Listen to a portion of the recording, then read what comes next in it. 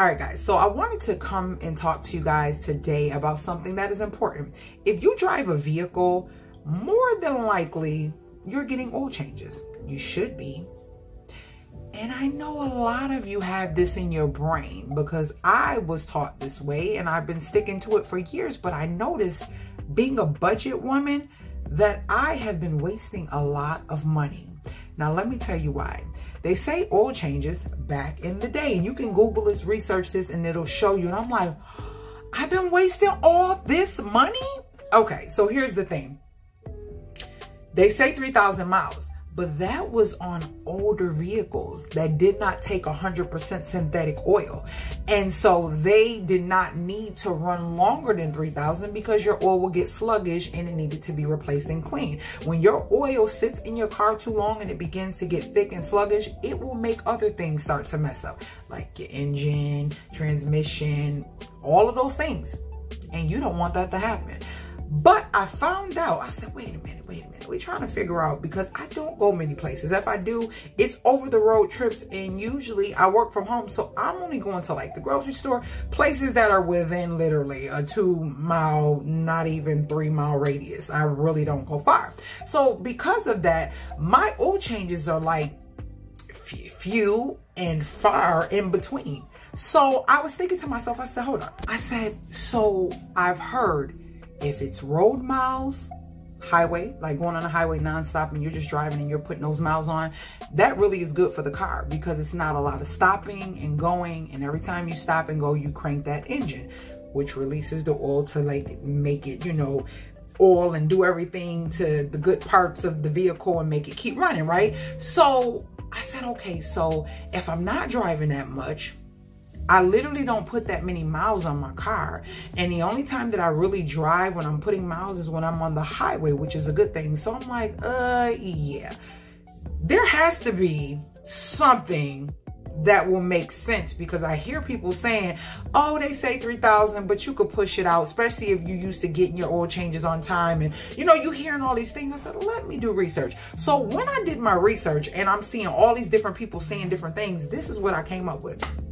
And then I was a little bit upset because I just got an oil change and the guy repeated the same thing that I found out. He said to me, yeah, with the synthetic oil, you can, yeah, this car, I have a Camry. These run good and they're really low maintenance vehicles. He said that I can go 5,000 miles. And I'm looking like, sir, I have been coming here literally, I still had about 280 miles from the ticket that they put on your car to tell you to return at this time or at this mileage. I still had like 2 and some change, almost 300 miles. So I'd be there on time, before time, and why not? You know what I mean?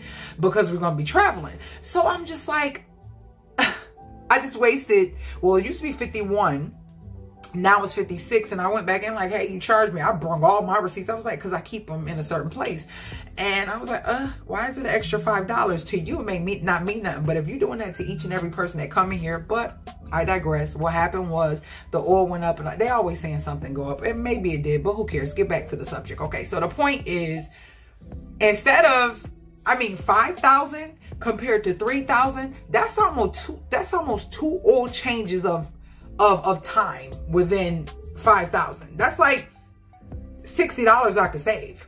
Almost 60 bucks I can save. So I'm just throwing this out there to you. Check and see if you're getting fully synthetic. If you are getting fully synthetic, girl, boy, whatever, listen. They're taking your money and you don't have to come back as often as you think you do.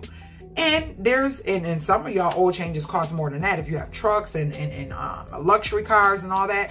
But if you, I believe the word yeah, he said full synthetic or all synthetic or something synthetic. You'll see when you start Googling it, it'll tell you too. I was like, I didn't even have to get an oil change today. I could have waited another 2,000 miles. But it's okay, because I'm not coming back. Because I came early, I probably won't come back to about, no, I'm gonna feel like, I don't know, I just love to keep making this up, and I start overthinking in the head about it. I was like, well, they already got it back there. It don't matter. You know what? I'll just come back in that mid-range. I'll come back a little over 5 or right at 5. I don't know. It's a learning lesson. I'll see how I feel when that time comes. I'm just a stickler about keeping up with my stuff and maintaining it. So I was like, yeah, no, I don't know if I want to take the chance.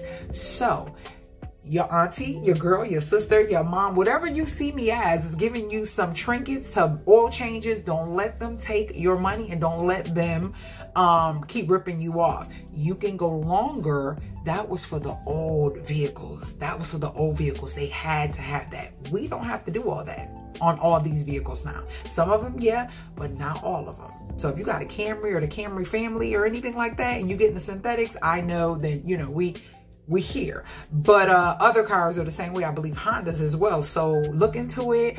And yeah, so I want to share that with you. I hope this was helpful. Share it with a friend and family, and let them know, hey, save some money. Save some money.